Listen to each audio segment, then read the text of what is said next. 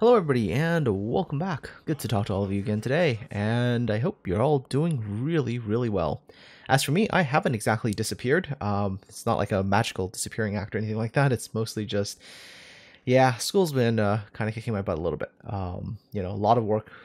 It's actually okay. I mean, I've been able to manage the workload. It's been pretty good in that sense, but it's still a lot. And of course, it's kind of like middle of the semester right now, so all the tests and multiple tests and assignments we're all sort of due within a very close block of time. So I haven't been around really to make a lot of content, but hopefully I can get some things back up and going for the next little while before the next wave of assignments and tests hit. Overall I've been doing okay in terms of stay on top of school and trying to get in a little bit of a stream or a video when I can. And tonight is one of those nights, thank goodness, because I just finished my test on pipes and valves and flanges and pumps, and yeah, it was really entertaining. Actually, no, that wasn't. That was actually a pretty brutal test, I'd be honest. Yeah, that was probably the worst of the tests I've done, and hopefully, hopefully it'll get better. There's definitely some, issues, I guess, with the online learning and the way that the teacher has been structuring their class, and it's not really working all that well. So hopefully there's some improvements that can be made there. But we're having that dialogue and that conversation, so hopefully the next time I talk about pipes and whatever, it'll be better. Anyways, let's take a look at the replay first. This is a loop. He's a sort of a channel regular, appears here and there in videos, and this time playing a GK. And I really like the GK play. Now, this is not one of those games where Loop goes out, scores 350,000 damage and just like makes everything look really, really easy, because those replays exist, but those replays oftentimes they don't teach you as much. This one, I think, is valuable because I think there's something worthwhile to be taught when you watch this replay.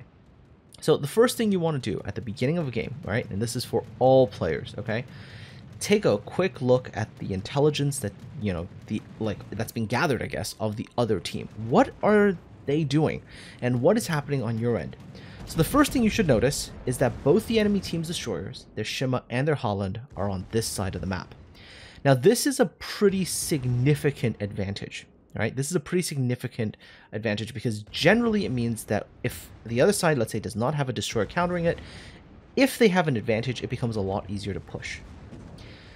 The second thing you want to do, of course, is also to do a quick count of ships. So if you take a look at the map in terms of ships that are already here and ships that are heading this direction, you'll notice that there's quite a bit. There's both the destroyers, there's a Thunderer, a Conqueror, a Hindenburg, a GK, and a Montana.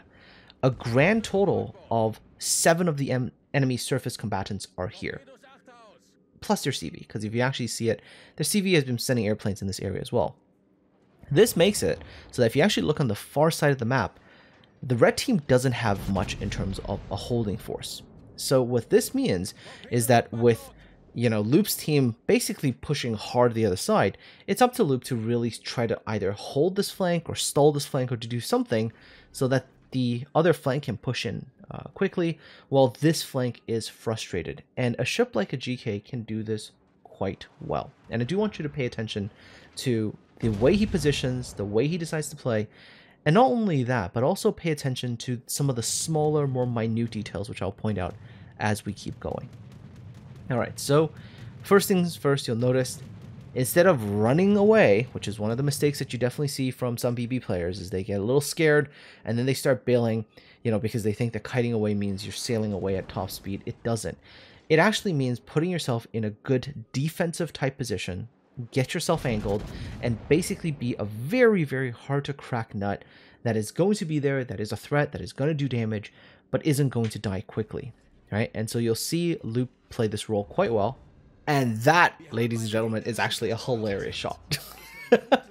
Remember that Shima that Loop was shooting at a little bit earlier on? That same Shima actually fell off his hecht, ran away, ran close to the Kerr first, and then Loop caught him with a shell. That's just great. Anyways, okay, going back to Loop's positioning. All right, this is key, okay? Pay attention to this because this is really important if you're playing a battleship. You're on the defensive hold side, okay? Enemy team's ships are no joke. Take a look at what they have. There's a Thunderer, there's a Conqueror, there's a Hindenburg, there's a Montana. There's a lot of things here that can really mess you up. But watch the way that Loop is going to play. Nice little defensive position, kited away, angled, not super close to certain things. The only thing he's really close to right now is that Conqueror, and that Conqueror decided to sort of come in a little bit too early. Doesn't really have the support, even though a bunch of his other ships are there. He's gonna turn around, eat a couple of secondary hits, get set on fire, then eat a torpedo, get flooded. And while this is going on, even though the Conqueror is trying to kite away, it doesn't mean he's going to be immune to damage, right? Good Battleship players know that if you angled away, I can still chunk you quite hard through things like your superstructure and, just whatever other vulnerable thin armor pieces you've got, you can still get good damage. Anyways, there goes the Conqueror. Now take a look at the remaining ships on the enemy team. They haven't exactly gotten any closer. The Thunder is a little bit closer now at 15.3, but the Montana is still 20 kilometers away. Hindenburg's almost 20 kilometers away. So that Conqueror, for example, also sort of overcommitted a little too early. Came out a little bit too early, didn't really have any real support.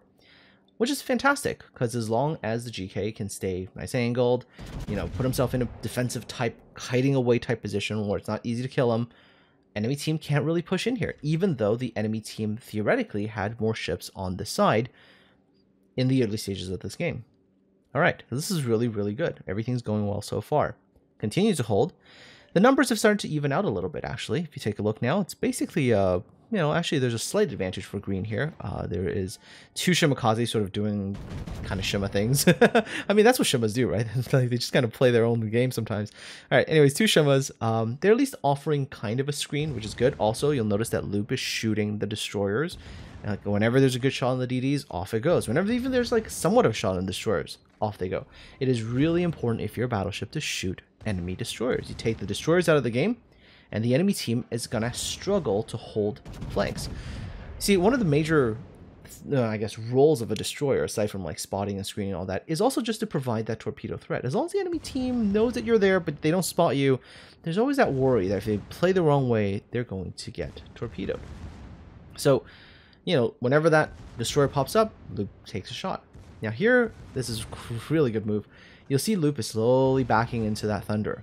Why, you ask? Well, GK secondaries can hurt a Thunderer. Now the Thunderer is behind a rock, not very easy for the Thunderer to shoot back.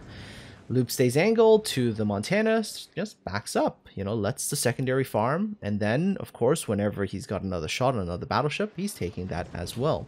This is very experienced battleship player, right? Because, you'll see that he's not really giving the enemy team much to work with, right? The enemy team, I guess if they were to really try to focus him down, all 3 enemy ships right here, all combined with HE, they'd probably farm him down. But, when they go do that, then the rest of his team is going to be able to hopefully react to that as well, because you'll see that there is still a couple of other ships on this side.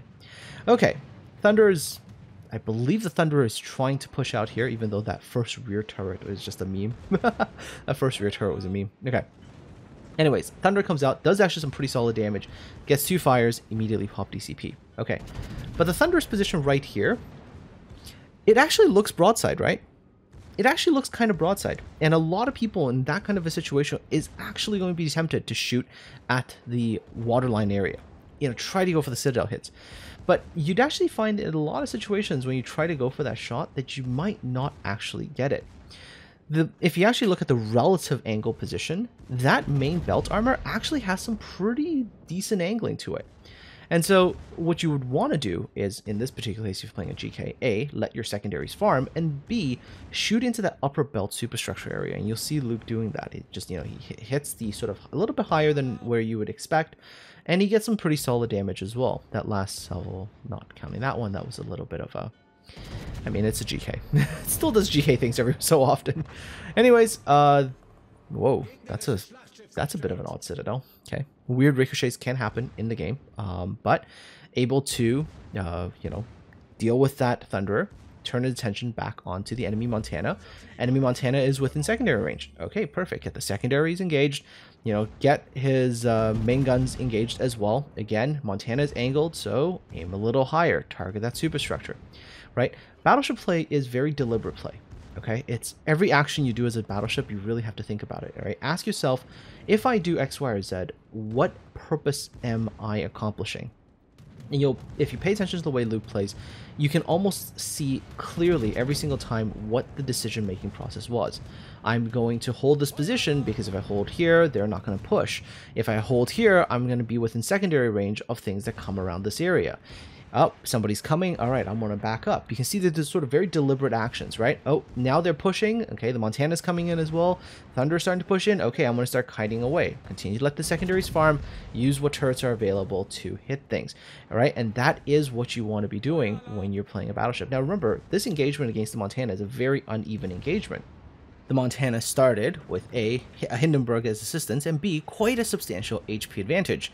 Like 51,000 HP, I think. Now, eventually, yes, the Montana does get Loop and takes down the GK, but by this point in time, Loop has killed 3 enemy ships, has held this flank off really, really well, and then take a look at what happened to the other side. Remember, enemy team overcommitted to this particular flank and never got anything out of it. And if you never get anything out of the flank where you're overwhelming in terms of numbers and superiority, you are going to lose the game. And this is exactly what is actually happening. The enemy team had this big advantage here and didn't do anything. And of course, by not doing anything, eventually they were able to get stalled out and then, of course, pushed in from the other flank. And then this is pretty much game.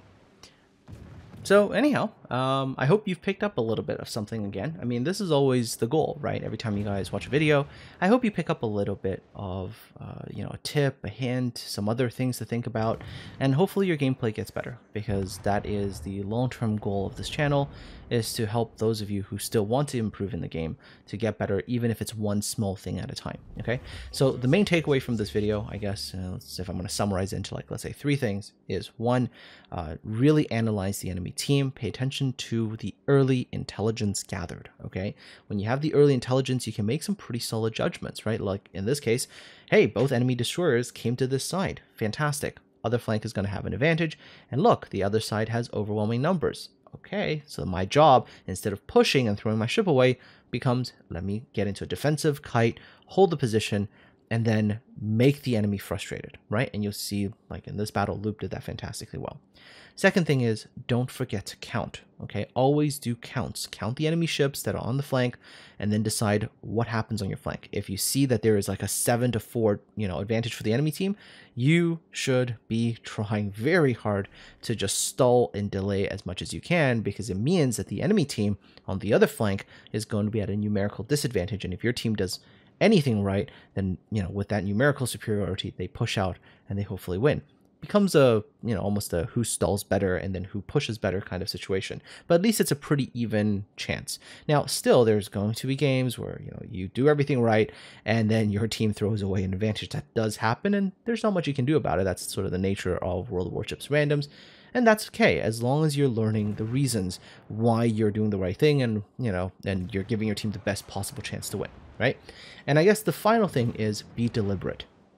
Whenever you're doing something in any ship, it doesn't have to be battleships, it could be any ship, it could be destroyer, it could be cruiser, whatever, always be deliberate. Know what the point of your action is going to be. It's actually one of the rather common things that I get when I talk to players who are, like, let's say, who are not doing very good in the game right now, who are trying to improve, and they send me a replay, and I'll look at the replay and I'll be like, okay, well, why did you do that? And they'll be like, oh, I don't know, you know, I just did it because it maybe felt right or whatever. You know, don't do that. Understand what you're doing, why you're doing it, because it'll help you analyze what you're doing right and wrong in the game. As for Loop, this game lasted, I think, just over 10 minutes for Loop before he got sunk by that Montana. 202,000 damage, you know, very, very solid GK game. Sunk 3 enemy ships, top of the team in terms of base experience by quite a sizable margin. Anytime you get over like 2,000 base experience is pretty darn good. As for the damage, you can see, yeah, you know, a pretty good balance between primary AP damage, secondary, and fire damage. And of course, positive credits earned, always a good thing. Anyways, I hope you've managed to pick up some extra little hints for your gameplay. Until next time, folks, take care of yourselves, be good, be well, and I'll talk to all of you again really, really soon.